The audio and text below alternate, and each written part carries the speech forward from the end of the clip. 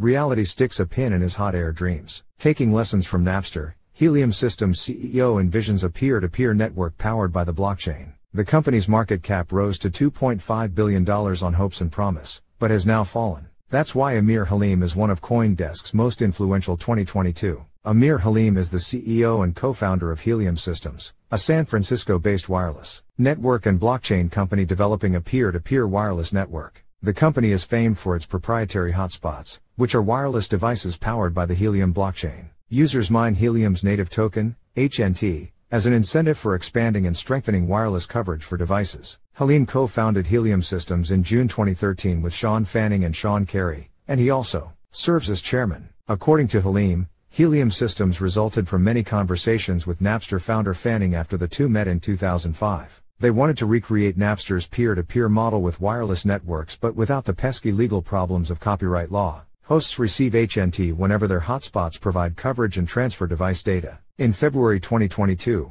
the Helium cryptocurrency had a market cap of over $2.5 billion and close to 600,000 Helium Systems hotspots. Stretching reality. One of the broad themes in crypto this year has been insufficient due diligence. Three Arrows Capital and, most recently, FTX, both fell because of misplaced trust and insufficient hard questions being asked. The Helium peer-to-peer wireless network protocol, which promised users payouts if they ran nodes, claimed its technology was used by the likes of mobility companies Lime and Salesforce. Neither of these companies are Helium clients. A partnership with Dish Network also was not true. Helium claimed its hotspots would be incorporated into Dish's growing 5G network to help provide coverage where it wasn't yet economical to build a full tower. But Dish denied it had any involvement.